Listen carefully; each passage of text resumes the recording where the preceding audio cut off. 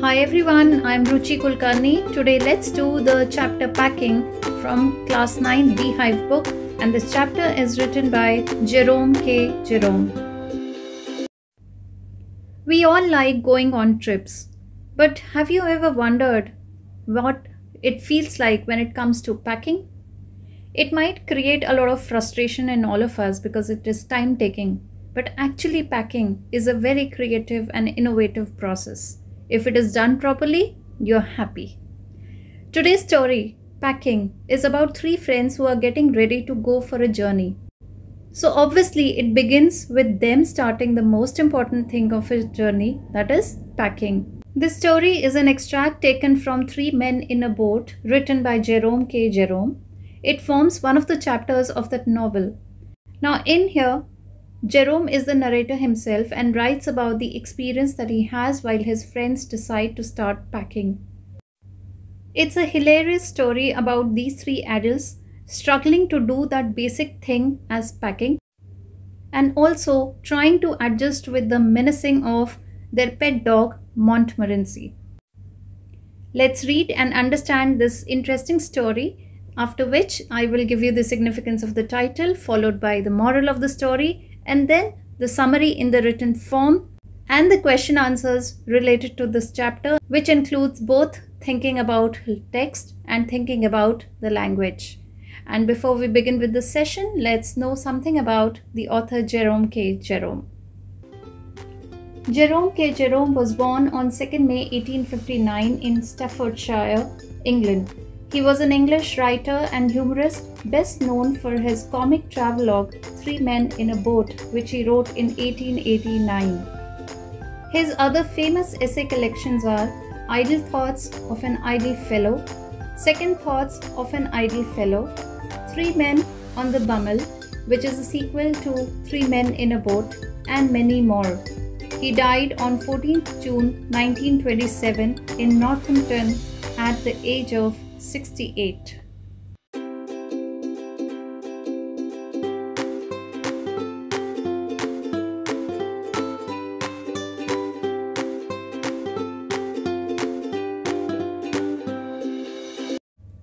I said I'd pack. This line means the writer Jerome liked to pack luggage for trips and announced that he would do the packing.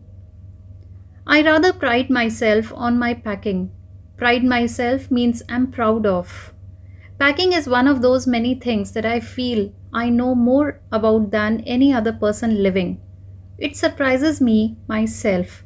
Sometimes how many such things there are. I impressed the fact upon George and Harris and told them that they had better leave the whole matter entirely to me. They fell into the suggestion with a readiness that had something uncanny about it. Fell into means accepted, and uncanny means strange. George spread himself over the easy chair, and Harris cocked his legs on the table. Cocked means bent. This was hardly what I intended. Intended means planned or meant. What I had meant, of course, was that I should boss the job and that Harris and George should potter about under my directions. Potter about means do some unimportant things. I pushing them aside every now and then with, "Oh, you, here, let me do it. There you are, simple enough." Really teaching them, as you might say. They taking it in the way they did irritated me. There is nothing does irritate me more than seeing other people sitting about doing nothing when I am working. This chapter starts with the line where the writer tells his friends that he would do the packing.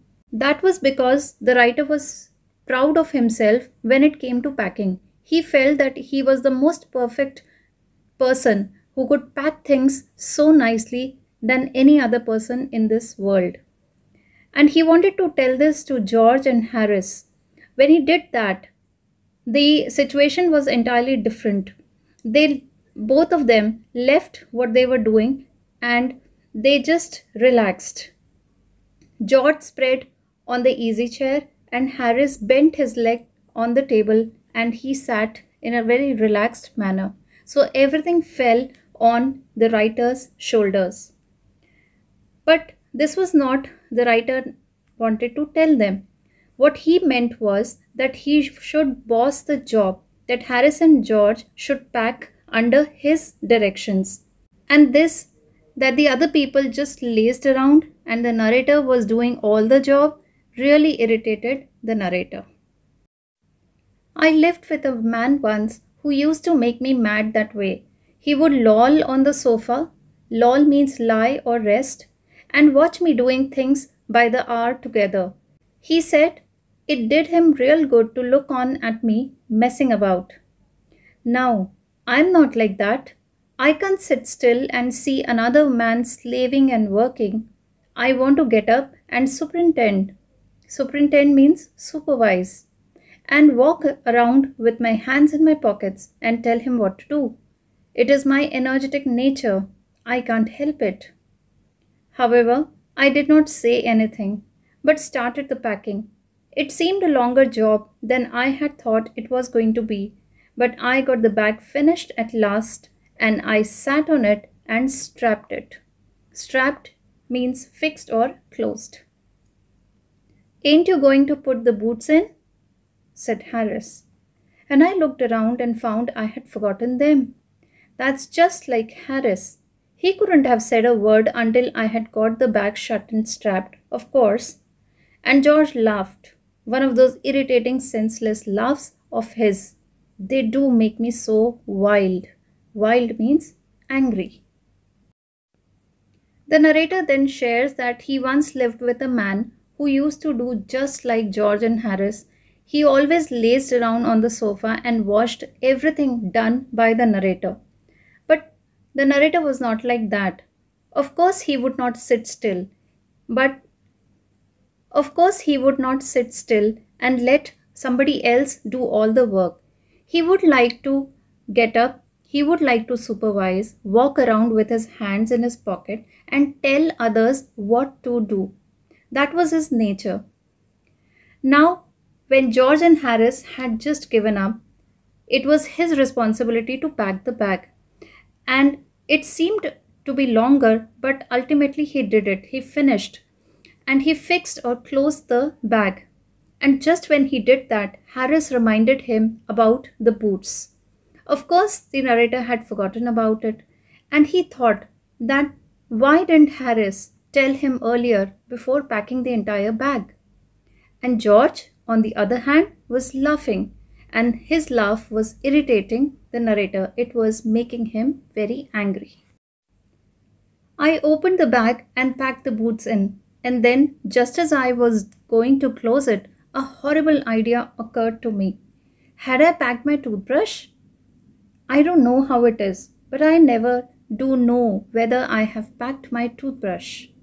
My toothbrush is a thing that haunts me when I'm traveling and makes my life a misery. Haunts here means to repeatedly give trouble. I dream that I haven't packed it and wake up in a cold perspiration. Perspiration means sweat, and get out of bed and hunt for it. And in the morning, I pack it before I have used it and have to unpack again to get it, and it is always the last thing I turn out of the bag. And then I repack and forget it, and have to rush upstairs for it at the last moment and carry it to the railway station wrapped up in my pocket handkerchief. After the boots, the next thing that struck the narrator's mind was his toothbrush. He was very fussy about his toothbrush. He could never leave it, because leaving his toothbrush behind was like a nightmare for him. It haunted him all the time he would travel.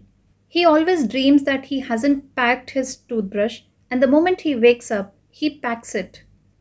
And then he again unpacks the toothbrush. He takes it out to brush his teeth.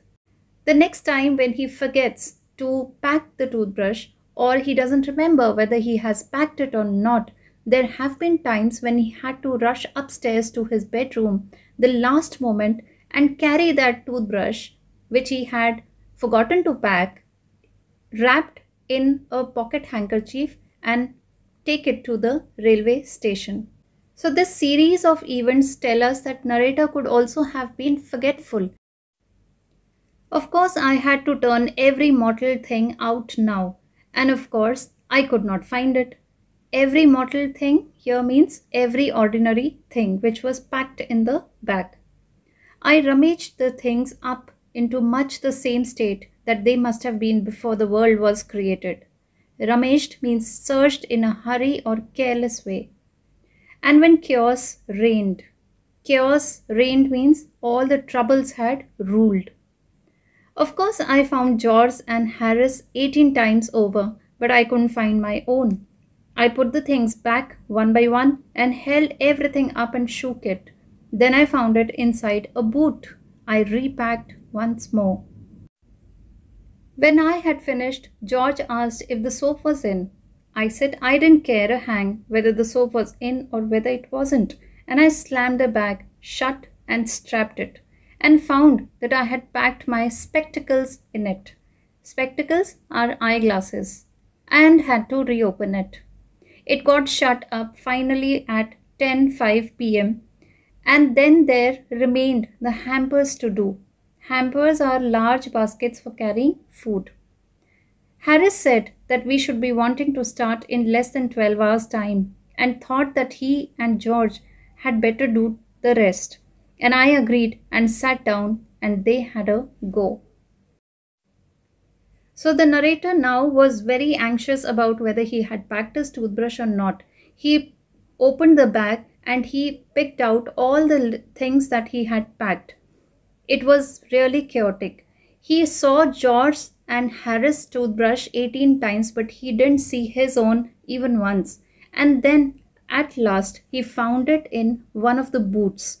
So again, he had to repack his bag, put all the stuff inside properly, and do the whole job again. When he had finished, George asked him whether he had taken the soap or not. But by then, the narrator was so irritated that he did not actually care about the soap. He slammed the bag and he closed it. And after he closed it, he again realized that he had left his eyeglasses or spectacles inside the bag. So he had to reopen it. Finally, the bag was shut by 10:05. And then after that, there remained baskets of food. And so Harris and George suggested the narrator to take some rest and they'll do the rest of the packing of food. They began in a light-hearted spirit, evidently intending to show me how to do it. I made no comment. I only waited. With the exception of George, Harris is the worst packer in this world. And I looked at the piles of plates and cups and kettles and bottles and jars and pies and stoves and cakes and tomatoes, etc., and felt that the thing would soon become exciting. It did. They started with breaking a cup. That was the first thing they did. They did that just to show you what they could do and to get you interested. Then Harris packed the strawberry jam on top of a tomato and squashed it. Squashed means crushed it. And they had to pick out the tomato with a teaspoon. Now George and Harris had begun to pack the food items, that is the hamper.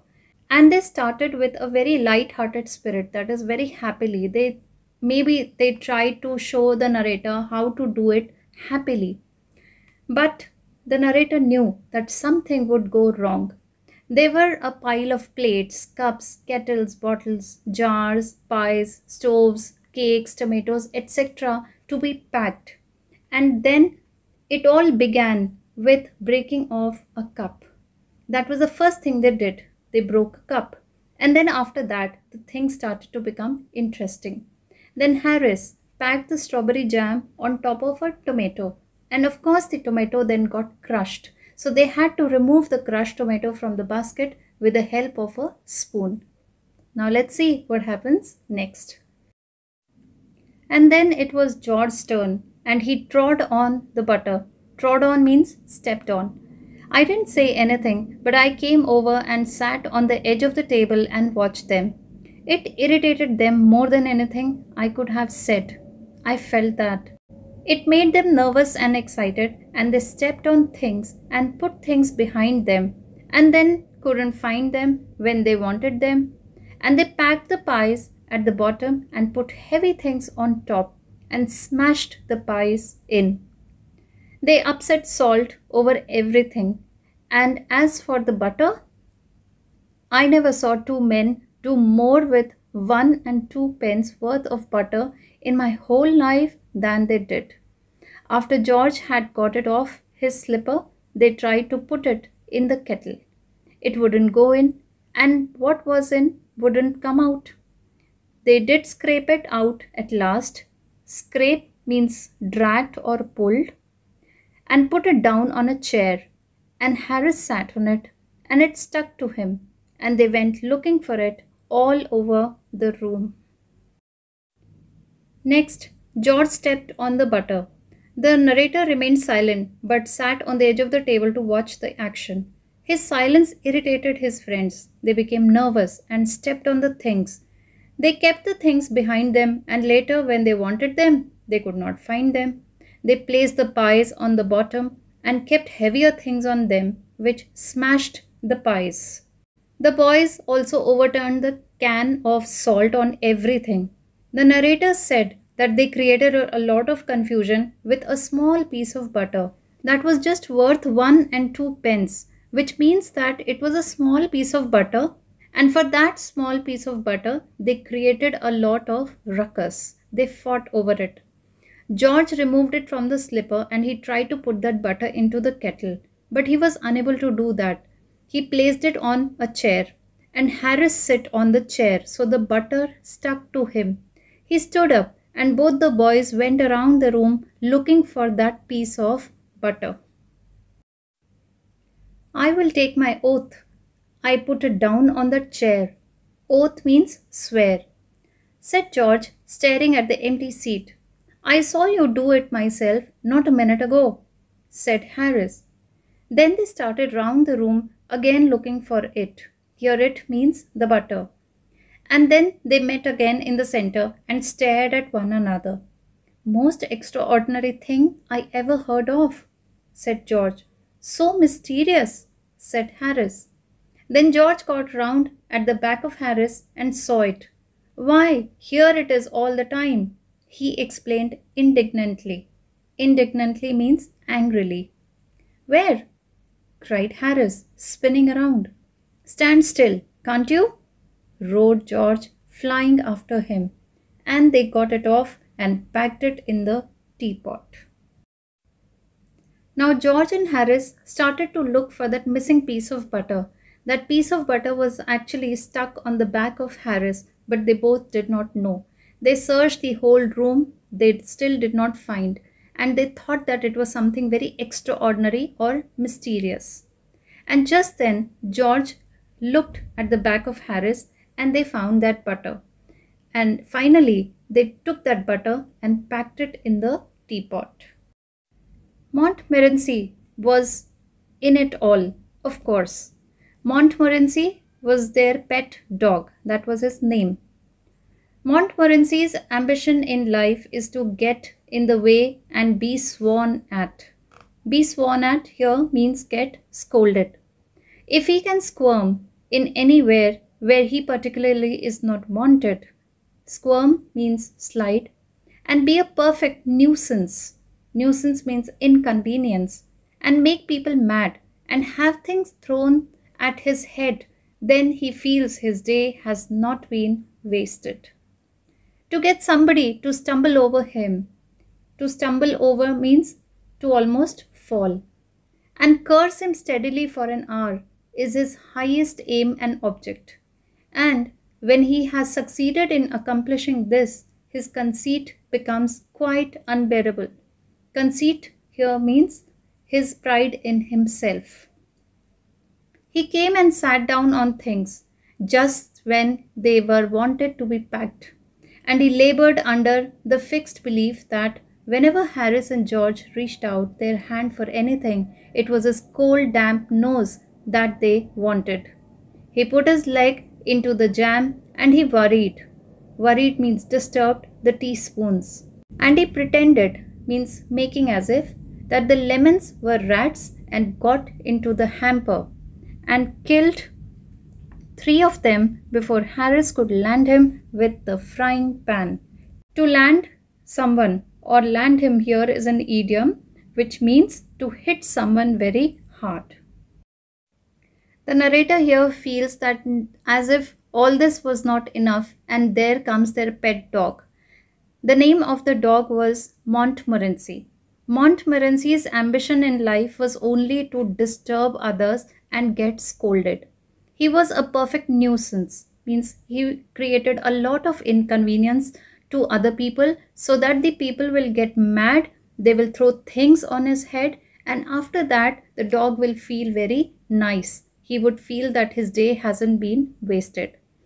So that was the kind of dog he was, very naughty and creating troubles for everyone. So he sat on those things which were to be packed, and he tried to make this happen that whenever George or Harris tried to pick up something for packing, they would only catch hold of his damp nose. And later on, Montmorency put his leg into the jam, and he also disturbed the teaspoons. He thought that those lemons which were being packed were like rats, and he got after them. He got into the basket, he picked up the lemons, and he crushed at least three of them. On seeing Montmorency's naughtiness or his troubles, Harris could not control himself. He picked up the frying pan and hit hard at the dog. Harris said, I encouraged him.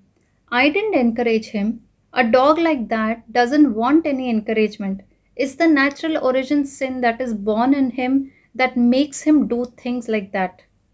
The packing was done at 12:50, and Harris sat on the big hamper and said he hoped nothing would be found broken.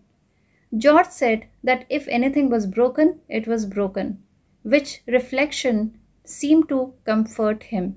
Reflection here means thought. He also said he was ready for bed. We were all ready for bed. Harris was to sleep with us that night, and we went upstairs. On seeing the trouble created by Montmorency, Harris thought that the narrator had encouraged the dog. But the narrator feels that a dog like him cannot be encouraged. He has that original strength and original sin which was born with him. So nothing can inspire him to be naughty. He was born with that trait. Finally, the packing was done at 12:50. Harris sat on that hamper and hoped that nothing was broken. George also thought that if something was broken, then it was broken, and now nothing can be done about it. They were all ready for bed. Harris was supposed to sleep with them that night, and so they all went upstairs to the room for sleep. We tossed for beds, and Harris had to sleep with me. He said, Do you prefer the inside or the outside, Jay? I said I generally prefer to sleep inside a bed. Harris said it was odd. George said, What time shall I wake you fellows? Harris said 7. I said no, 6, because I wanted to write some letters. Harris and I had a bit of a row over it. Row here means argument. But at last split the difference and said 6:30. Split the difference means that they agreed on 6:30 because it was halfway between 6 and 7. George made no answer, and we found on going over that he had been asleep for some time. So we placed the bath where he could tumble into it on getting out in the morning and went to bed ourselves. Now they were all ready to go to bed, but before going to bed, they again had an argument at what time to wake up. When George asked Harris and narrator, Harris told him that he would like to wake up at 7, while the narrator said at 6. After having an argument over it, at last they decided that they will wake up at 6:30. So when they communicated this to George, George had already slept for some time. So they decided to place him near the bath so that whenever he tumbles, he can get into it right in the morning, and they all went to bed.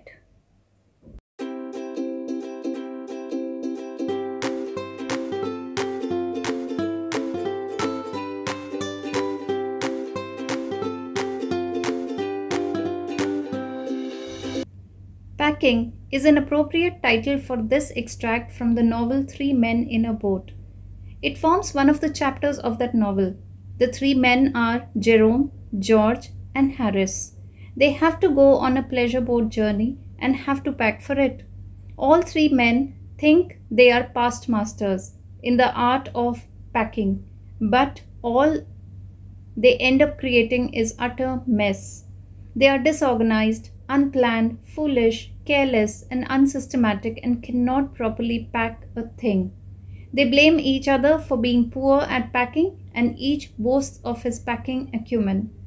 Thus, the extract is all about packing, and therefore the title is appropriate.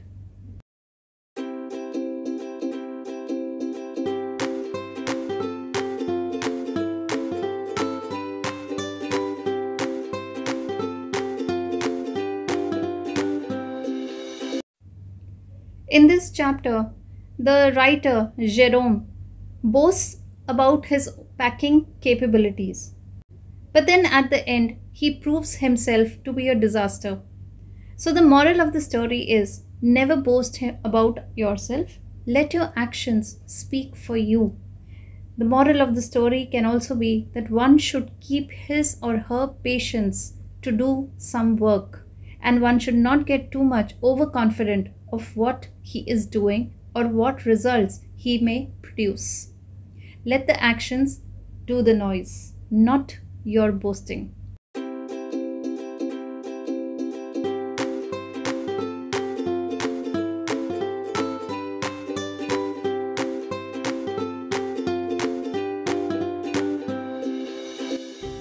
Coming to the last section of this video, I'll be flashing summary in the written form and question answers related to this chapter, which includes thinking about the text and thinking about language. So this is where I wrap up my today's session. I'll see you again in my next video with a new topic. Till then, take good care of yourself, keep smiling, be happy. Thank you and God bless you.